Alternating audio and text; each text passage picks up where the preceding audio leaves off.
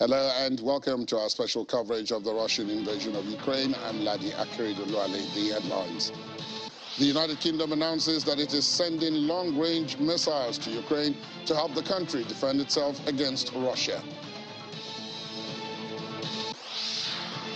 Russian President Vladimir Putin says his forces will increase their attacks on Ukraine if Western countries continue to send long-range weaponry to the country. And Ukrainian President Volodymyr Zelensky awards medals to doctors treated wounded servicemen receiving medical care in a Kiev hospital.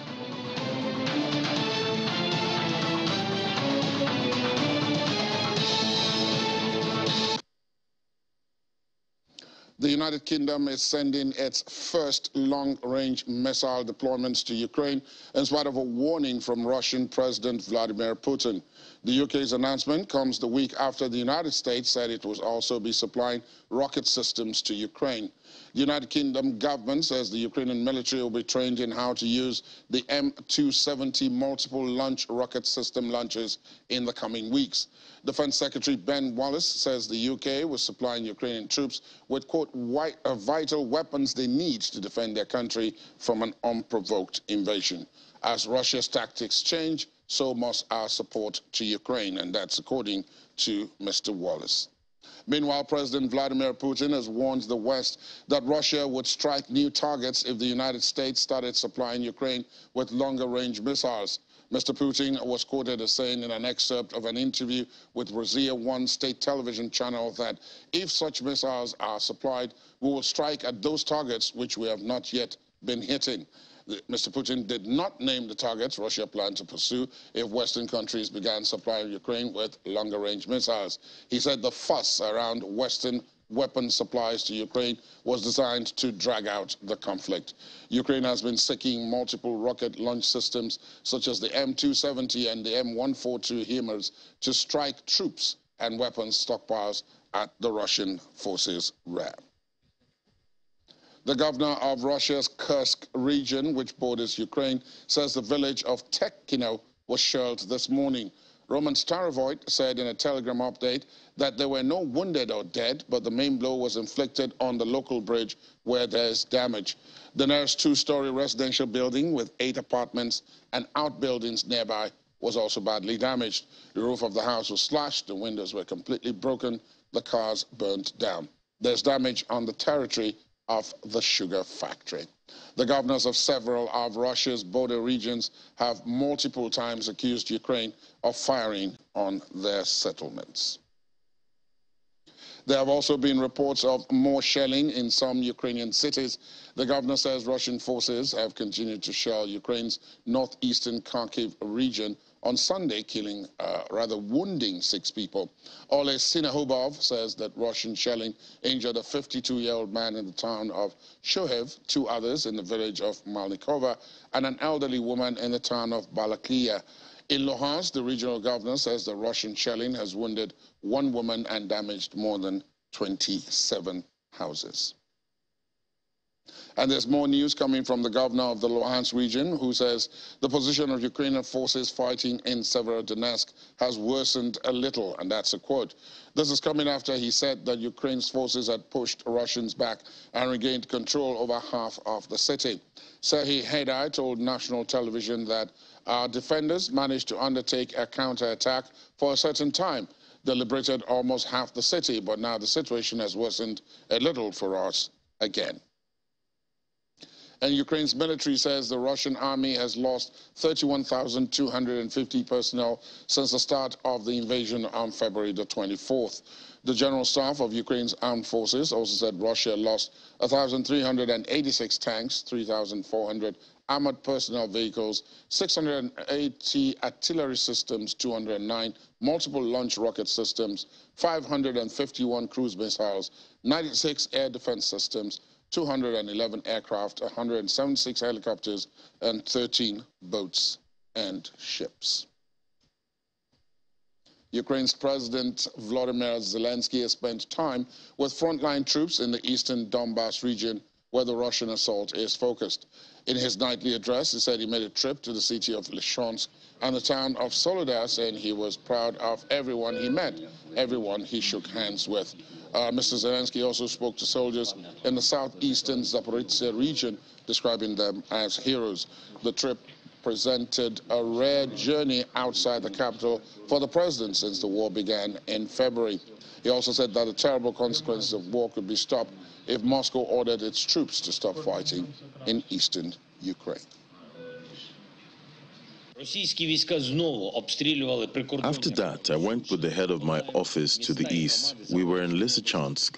We were in Soledar. I am proud of everybody I met, everyone I shook hands with, everyone with whom I connected with and had expressed my support. We brought something for the military. I will not elaborate in detail on this. And there's something we brought from them to you. This is important. We brought you confidence.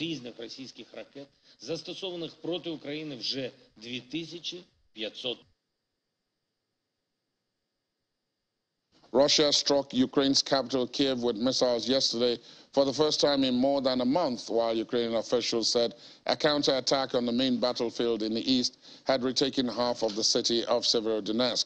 Dark smoke could be seen from many miles away after the attack on two outlying districts of Kiev. Ukraine said the strike hit a rail car repair work. Moscow said it had destroyed tanks sent by Eastern European countries to Ukraine. At least one person was hospitalized, though there were no immediate reports of deaths. The strike was a sudden reminder of war in a capital where normal life has largely returned since Russian forces were driven from its outskirts in March. Ukraine says Russia had carried out the strike using long-range air-launched missiles fired from heavy bombers as far away as the Caspian Sea, a weapon far more valuable than the tanks Russia claimed to have hit. The attack was the first big strike in Kiev since last April, when a missile killed a journalist. It's another example of Russian propaganda. They're trying to put responsibility on Ukrainians, even partly saying that Ukrainians are responsible for this. But it's responsibility of Russians to use cruise missiles, very expensive, as you're totally right, to attack peaceful facility, to produce freight wagons, half wagons, and wagons for grain, to transport this grain to the European market, which unfortunately is not possible to do as it was done before because of the blockade of their supporters and Ukrainian soldiers were manning their positions in trenches and shelters near Bakhmut in Ukraine's Donetsk region. One of the soldiers said they were under regular fire from Russian troops and the situation was difficult, but so far they were able to hold their positions. Serviceman Andrei and his comrades wished for more weapons support, especially anti-tank weapons, which could make a difference.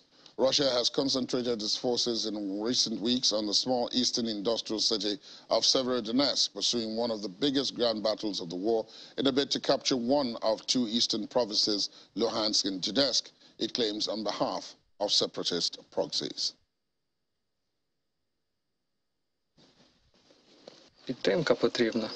The situation is difficult. We are beating out the enemy that came to our land. We must push them back from our borders so that they will never come again. Whoever of them doesn't want to go will leave here forever. What they do to our children and women, how they destroy our cities, they have only one fate: either go back home or in plastic bags. It is always hot in here. Our guys, our artillery, give decisive rebuff to the enemy. We have no way back.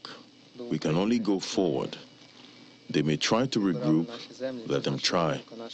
Their fate is decided. The victory is ours. It is only a question of time. What we need is support. We need more anti-tank weapons. Though we have enough in our direction, with more anti-tank weapons, we would be able to destroy their tanks to cause maximal damage, and the enemy will be forced to flee from where they came. This is our home, our land.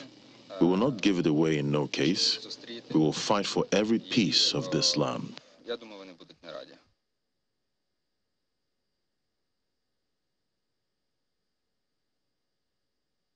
Russia's defense ministry says Russian strikes destroyed tanks and other armored vehicles on the outskirts of Kiev that had been provided to Ukraine by European countries. A ministry spokesperson said T-72 tanks on the outskirts of Kiev supplied by Eastern European countries and other armored vehicles located on the premises of a car repair business had been destroyed in the airstrikes.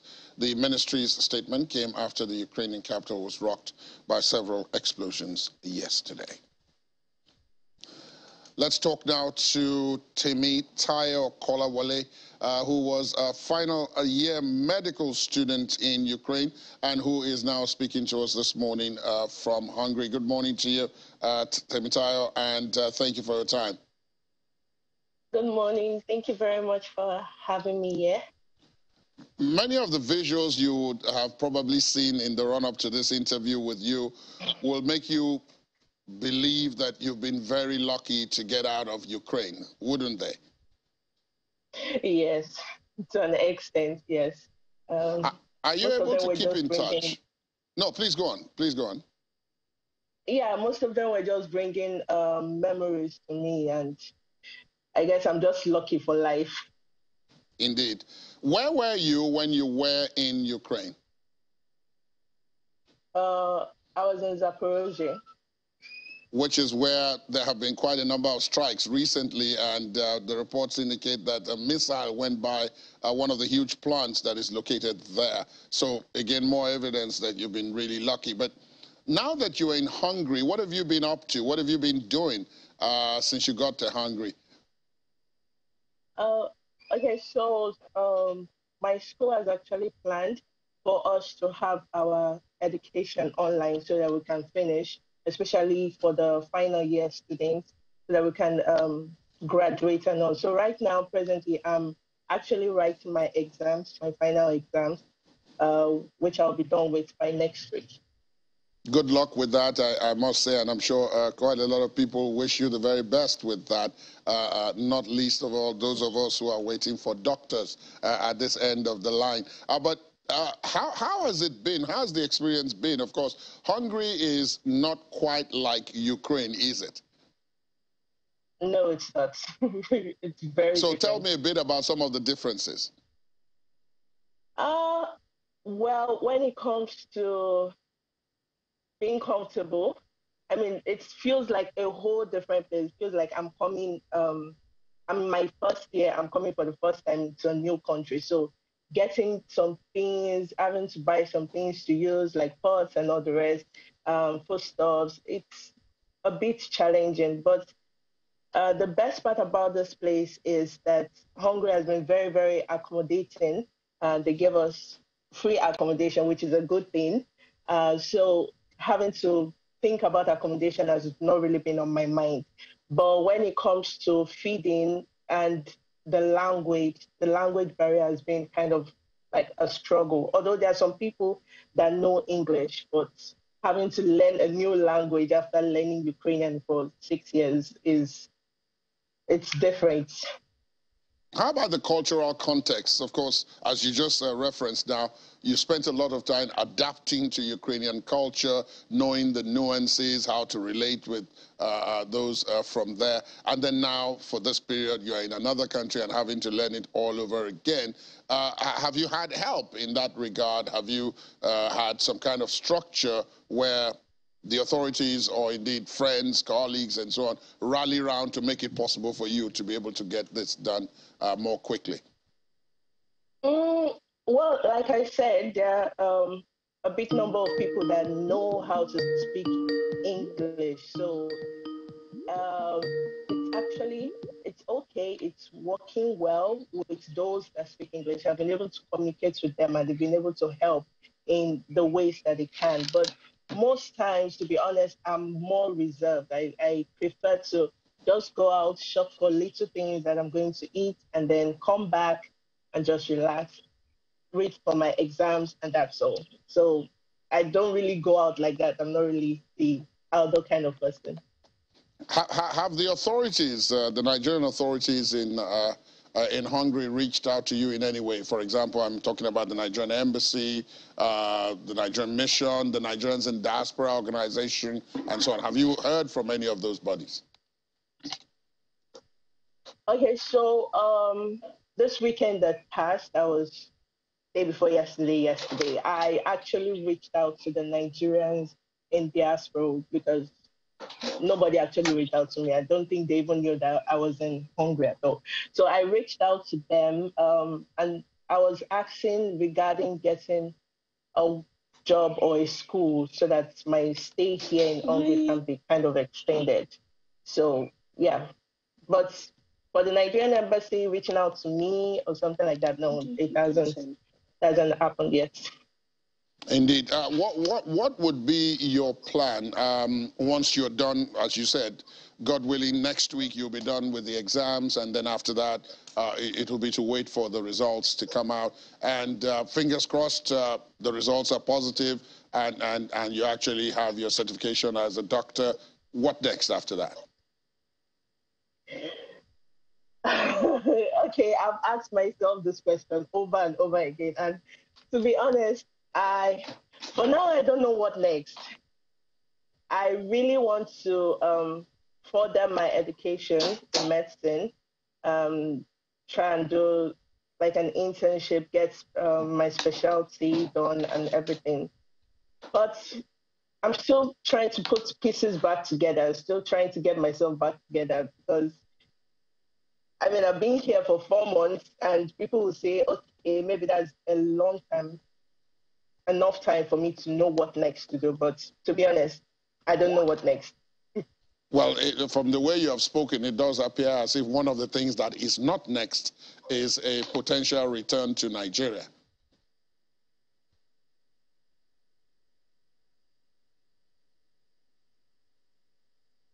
I don't know if No. No, Nigeria is not on the horizon. Okay, fine. So now we've established that. Let us look at what are the options. You talked about getting an internship. If you were offered an internship in Hungary, would you take it? Yes, I will. But what if you were offered an internship back in Ukraine? Can you hear me? That is a very tricky question. I guess the answer will be it would depend. Exactly. It will depend on what is going on back in Ukraine at the time. Yeah. What do your family members, what do your family members say to you? I'm sure they must be worried. They must have been worried sick and probably still worry a bit about the fact that you're all by yourself in a new country, trying to do your exams at the same time as trying to settle down. How has that been? How has the interaction been with your folks? Okay. Let me just say my mom is super grateful every day. She makes me know that. Like every time she calls, she's like, I thank God that you're alive, that you're safe. Same thing with my sister. They are so grateful that at least I'm okay.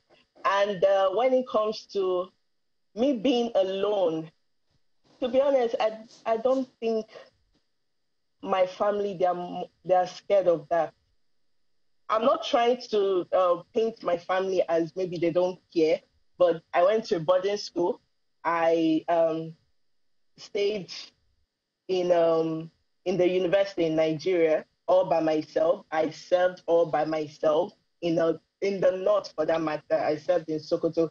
So I've practically lived my life alone for a long time. So I think they're kind of used to it. They're kind of used to the fact that I can take care of myself. You're self-sufficient. In other words, you're quite self-sufficient, so to speak.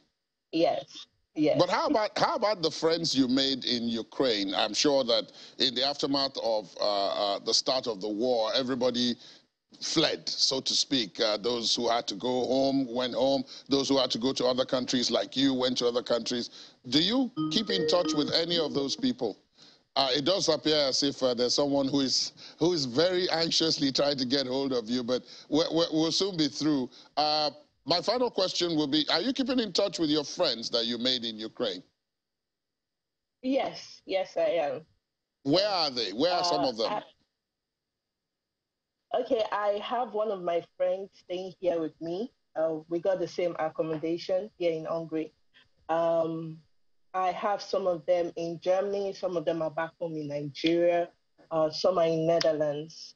Yes, and we still keep in touch once in a while. I still try to talk to them. There are some that they left from Hungary down to Germany. Before they left, we're able to see each other, catch up, just have some time together. I can only say that, one, we wish you the very best with the examinations and hope that you qualify and graduate in spite of the upheaval that has attended the process. And after that, you make the right decision for yourself and indeed for the family. And good luck with all of that, and Godspeed. Thank you so much, Temitayo Kolawole, for your time this morning. We'll keep up with you. We'll keep on following your progress, and we'll bring you back sometime quite soon. Thank you very much. Ukraine's ambassador to Germany, Andriy Melnik, blasted the lack of heavy arms supply from Berlin to prop up Kiev in its fight against Moscow, accusing German authorities of refusing to supply even old hardware to the country. Melnik stated in a social media post that the German government cynically refuses to supply us even with old Leopard 1 tanks and Marder IFVSs, branding such behavior a disgrace that would go down in history. The remarks came a day after the chairman of the Ukrainian Parliament, Ruslan Stefanchuk, visited Germany, apparently to rally support for delivery of heavy arms. Melnik has repeatedly attacked German leaderships over the purported lack of support from Berlin for Ukraine in the ongoing conflict with Russia. He also launched a bitter personal attack on German Chancellor Olaf Scholz over his refusal to visit Kiev to show solidarity with Ukraine.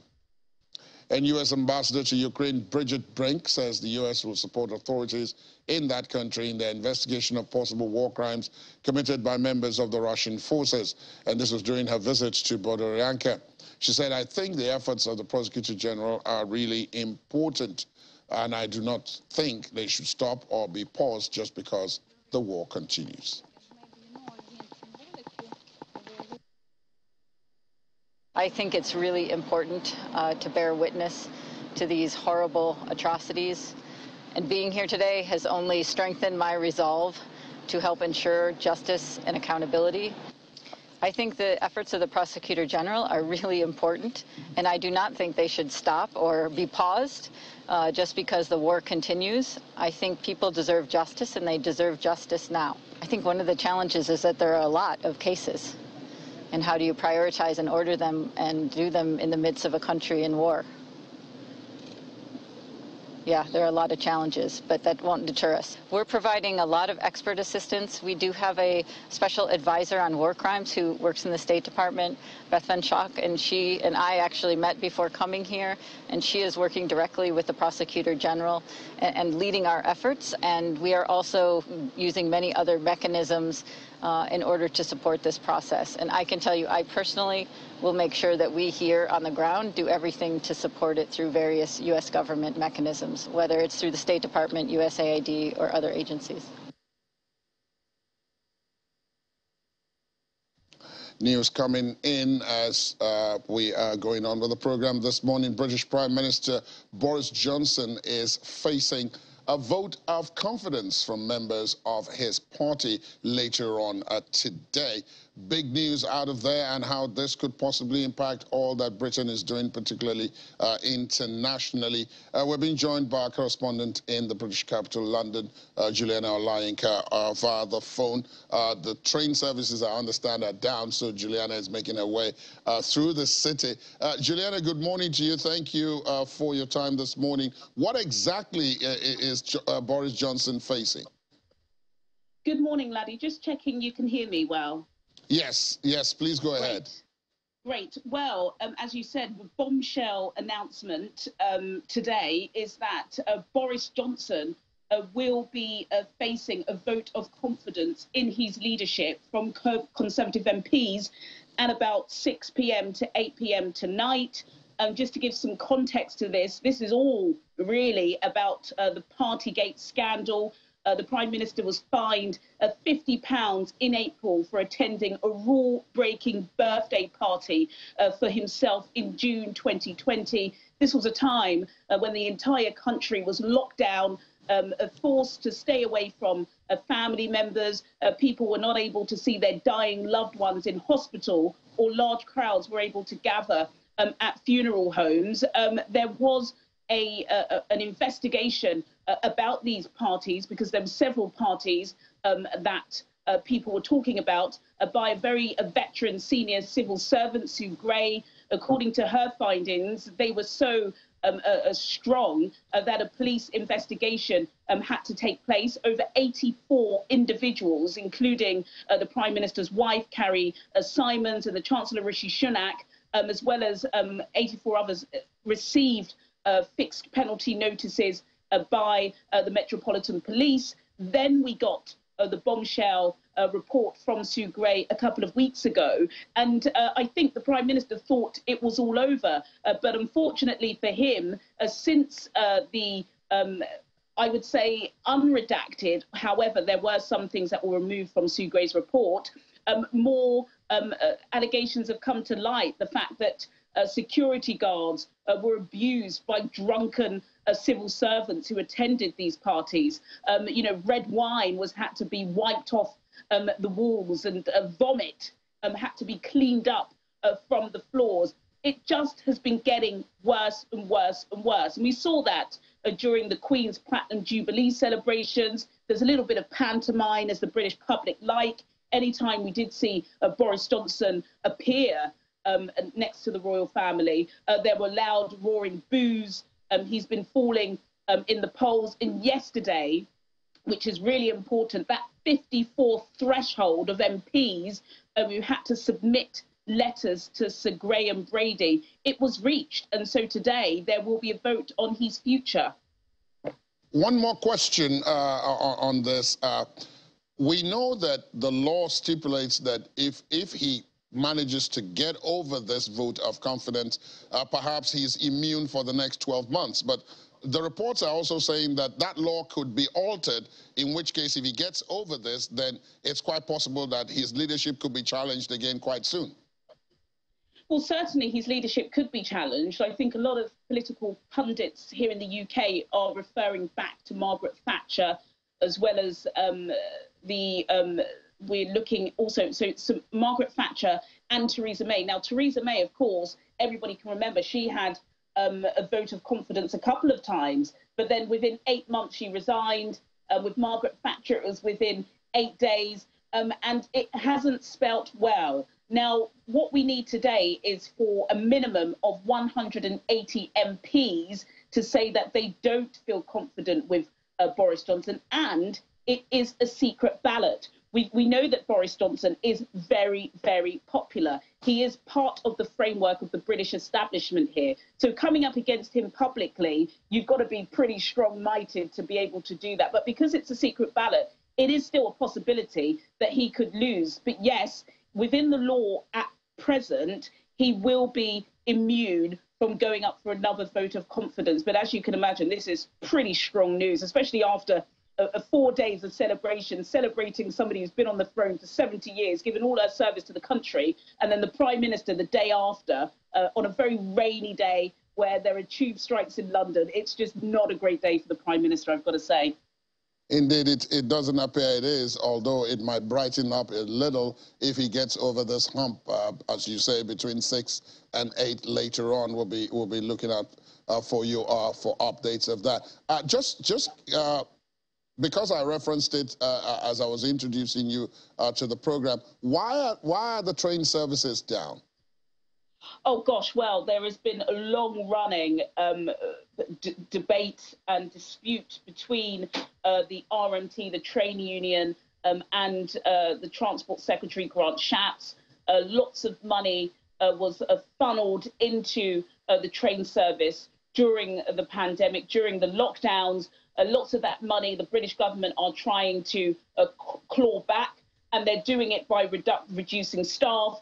They're also doing it by trying to find new and inventive ways to make trains driverless. The RMT union really not happy about that. They say that their staff are being abused on a daily basis. They're not being looked after. Wages are slowing. So this has happened today, and I've got to tell you, it's pretty awful outside in London at the moment, especially because it's raining. But then also, in the next couple of weeks, we are expecting the worst set of train strikes that this country has ever seen. Weeks upon weeks of train strikes. they are still in consultation with the government. But of course, for some lucky few who've had 2 bank holidays, they get to have another holiday again today, Laddie, because the government are advising everybody to work from home. Not me, though. Well, yeah, I was about to say that not you. If only you could be that lucky, you wouldn't have to brave the rain on your way to work. But thank you, Juliana, and do stay safe and warm. Equally importantly, as you make your way to work, we'll expect to hear from you about that all-important vote later on in the day. Thank you so much. Thanks, Laddie. Thank you. Our correspondent Juliana Olayinka reporting there from the British capital, London. Let's talk now to Captain Bish Johnson, a security expert and retired U.S. Army captain. He's also a national defense and military strategist. He joins us from our Abuja studios. Captain Johnson, thank you for your time. Good morning. Good morning, and thank you for having me. Let's look at the situation on the ground there. There might be a pause to the supply of British weapons that we've been reporting, especially if, as we hear, Boris Johnson facing a vote of confidence later on today. If he loses that vote of confidence, there might be a pause, not necessarily a halt, but a pause to the supply of those weapons. But do you think that the Russians will carry out the threat to take on new targets if the West, and by that I'm sure they mean the U.S. and Britain, begin to supply Ukraine with heavy weapons?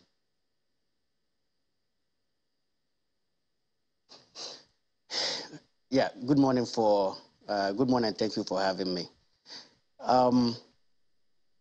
Yes, there's a possibility that the Russians may carry out their threat should the U.S. and its Western allies continue to supply, particularly weapons with long range that are capable of reaching the territory of Russia. So far, the West have resisted every attempt in supplying such weapons to the Ukrainians. But if the Russians feel that the kind of weapons, heavy weaponry that is being supplied to the Ukrainians, we have the capability of getting to that territory, there's a possibility that they may make good on the threat that they have so far been threatening the West and the U.S. Before we come to your role as a national defense and security strategist, I want to talk to you now in your role as a soldier. And on the ground, you have the Russians, you have the Ukrainians. 14 weeks now, this war has been going on more than 100 days. And there are people who are saying that, look, there is no advantage to anyone anymore. In the first few weeks, there might have been advantages on one side or the other, but there are no advantages. And the people bearing the brunt are the soldiers on the ground in Ukraine. From your experience as a soldier, would you consider that to be a fair comment? Would I consider that to be a what? A fair comment, a fair comment. Would you consider it to be true? Yes. Yeah, sure. It is a fair comment. Look, there is no usually easy way out to this kind of crisis. And most of the time, these kind of problems are not resolved through military actions. They are usually resolved through diplomatic solutions. And even with the military actions, what they are doing with the military actions is to try to gain some kind of advantage that will allow them to present some conditions eventually when they go to negotiating table. Because at the end of the day, this crisis will have to be resolved at the negotiating table. There is no easy way out of it. Military solution is not the way out of it. They must eventually come back to the negotiating table and negotiate on how to end this. If that doesn't happen, I don't see this thing ending anytime soon. It's going to be a very protracted war. The Ukrainians' capacities has been boosted by NATO, with other European countries, and so their capacity to match Russia is there. However, Russia, of course, as we know, is the second most powerful military in the world, so they still have a whole bunch of arsenals to continue this war. So if no diplomatic solution is sought now, I fear that this war is going to be a very protracted war, and those who are suffering will continue to suffer. The ordinary people, the soldiers, and their families will continue to suffer. Let us look at what you just said now, at least from a national security and defense strategy. The Russians at the start said that, look, it was important for them to do this because they still needed a buffer against NATO and the EU countries in terms of defense. The Ukrainians, on the other hand, said that, look, they're a sovereign country and that they expect to be able to take decisions that suit them. And that was what led to this protracted conflict, as it were, right now. Now, you talk about the fact that, look, this is not going to be resolved unless there's peace and there's negotiations and so on. But do you see either side being willing to make the concessions? French President Emmanuel Macron was carpeted yesterday because he suggested that, you know, there might be need to offer the Russians some concessions. Everybody jumped at him because he said that. The other day, there was the suggestion that perhaps some territorial considerations for peace could be brought on the table. But it seems as if the positions have hardened on either side, and therefore what you want or what you think is feasible in terms of peace talks are not going to happen. Well, that is the whole essence of the war in the first place. The essence of the war in the first place is to give them some kind of advantage and leverage when they do go to negotiating table. You don't want to go to the negotiating table from a very weak position, because if you do, you're going to get less. So, but at the end of the day, there will have to be some concessions made on both parties. Because if there is no such concession made on both from either party, the war will continue. And I don't think that the war is in the best interest of either Russians or the Ukrainians or even the West. So I think at the end of the day, concessions will be made. What the concessions are going to be is what I cannot tell you. But at the end of the day, there will be compromises if this war is going to come to an end. But if neither of them is ready to compromise, which I don't see them compromising right now, because until they fight to the point that both parties are weakened, there will be no incentive for them to go to the negotiating table. So, yeah, at the end of the day, there will be some concessions. What it will be, I don't know.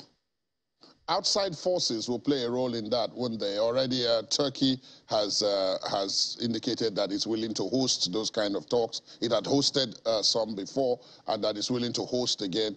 President Erdogan is still on good terms with Russia and is still on good terms with the Ukrainians. But then when I mention outside forces, I'm referring to the likes of the United States and Britain in the case of Ukraine, the people who have been supporting Ukraine that you mentioned with arms. And then on the part of Russia, you have China and other such countries in the East who have continued to buy, like India, who have continued to buy Russian oil and all of that. These are people who can play a role in this. But do you see them wanting to play that role?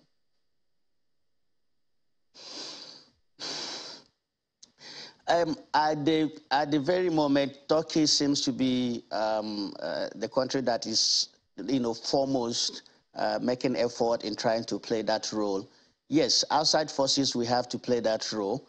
There's an adage in Igbo language that when you translate to English says that somebody who fainted does not pour himself water to recover. And so you see that the two parties are going to have to need, outside assistance in helping them to try to come to the negotiating table. But let me say this as well.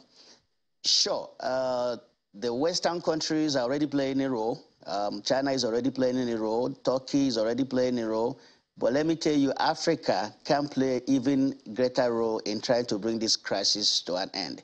A few days ago, the AU chairman was in Sochi with Russian president, discussing the impact of the war, particularly on Africa, most importantly, sub-Saharan Africa. African countries, since this war began, had taken strategic positions based on their own specific challenges and interests.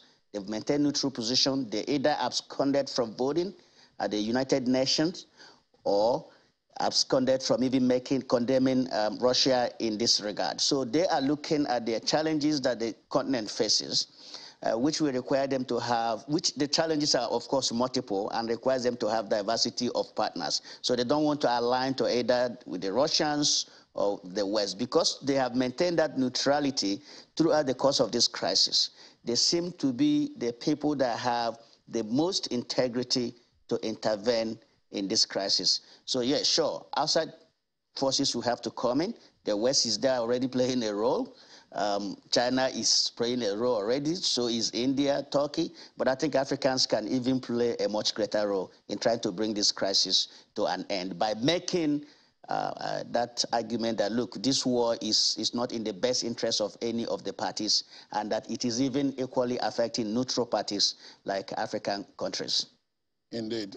Thank you so much, Captain Bish Johnson, retired U.S. Army captain, national defense and military strategist. Thank you for your time this morning. Thank you for having me. It's been a pleasure. Russian energy giant Gazprom said this week that gas exports to China via the Power of Siberia pipeline have continued to grow. The deliveries are part of a bilateral long-term contract between Gazprom and China National Petroleum Corporation.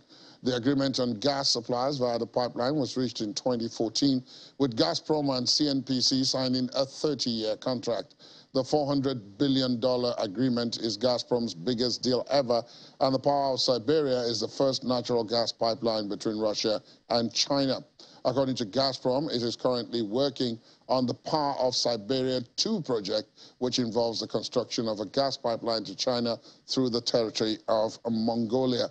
The pipeline will be capable of delivering as much as 50 billion cubic meters of gas once it is operational.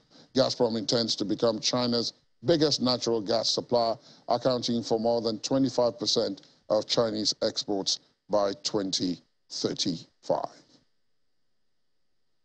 Let's talk to Laddie Williams of our business desk. Morning, Laddie. Morning.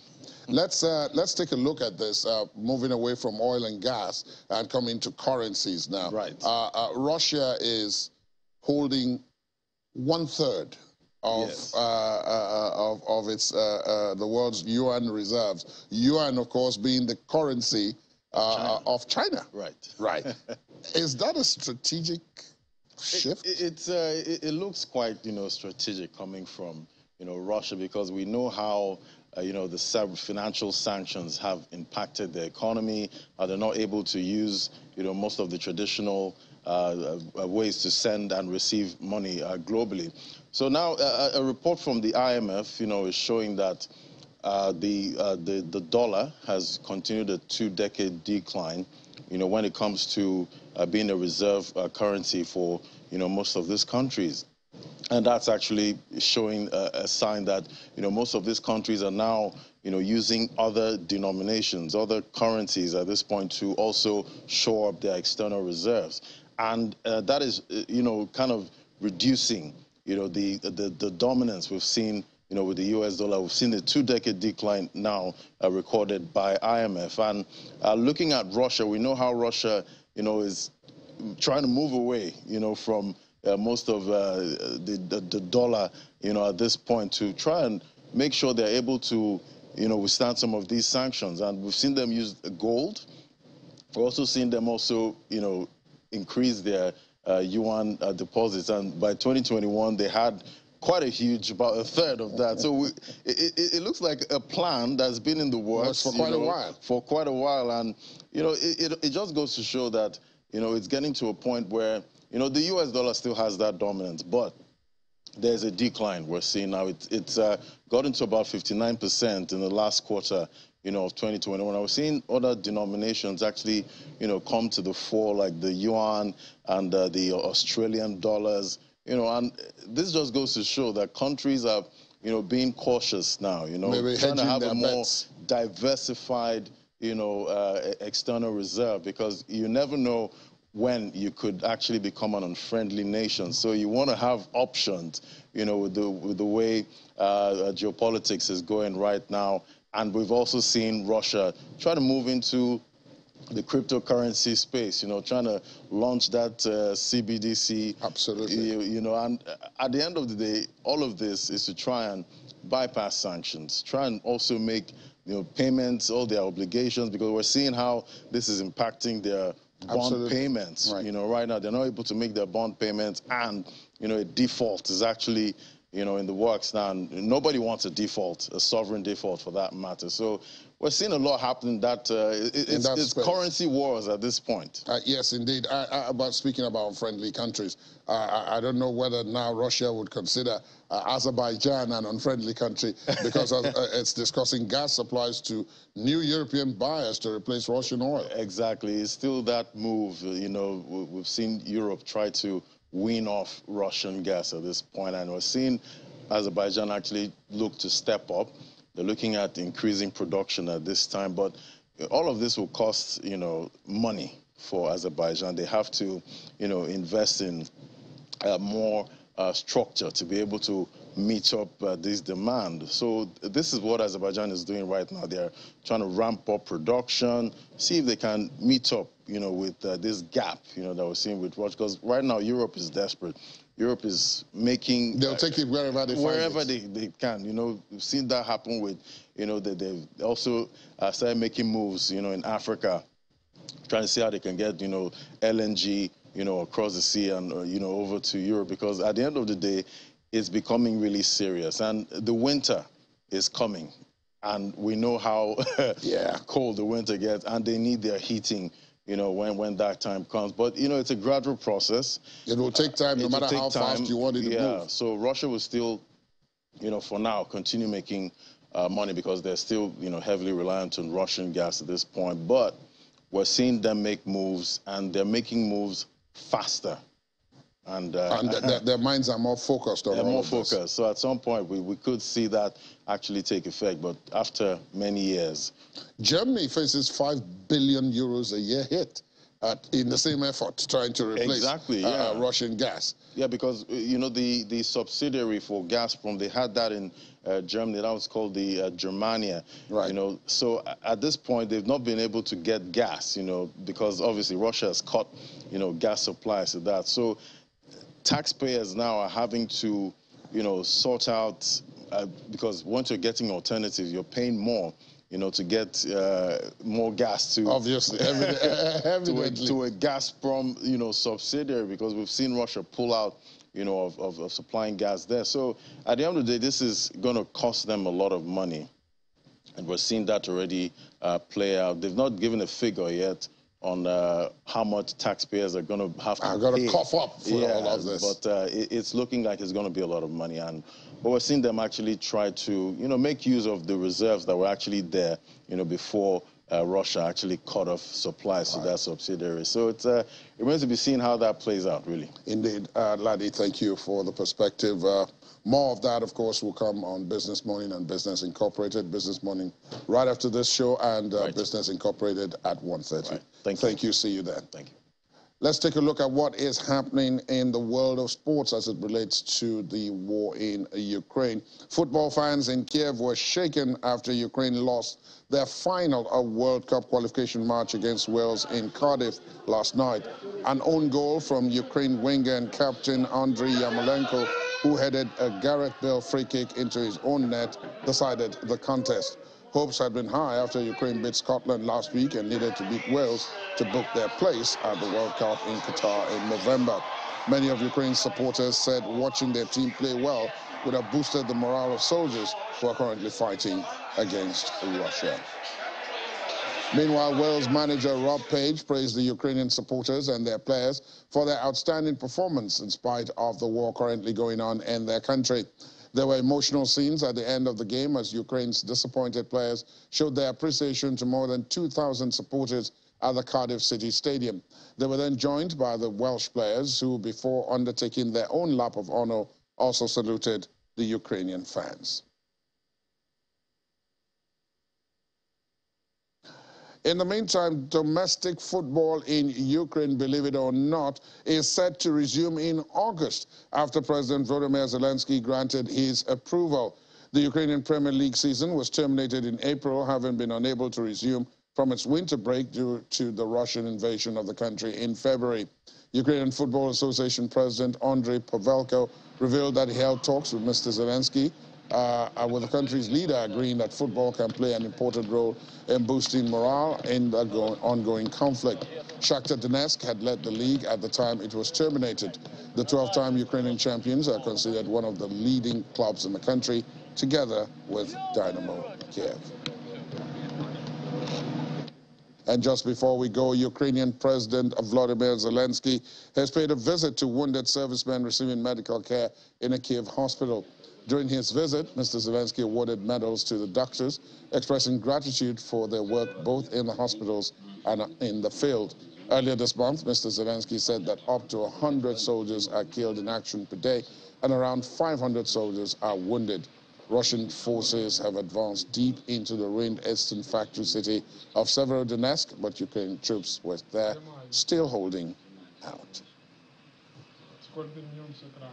That's how we wrap up the program this morning. Thanks for being with us. My name is Ladi Akeredoluwale. There'll be an update of all these stories within the world today at 5 o'clock, so do watch out for that. But for now, do have a pleasant Monday and a pleasant week ahead.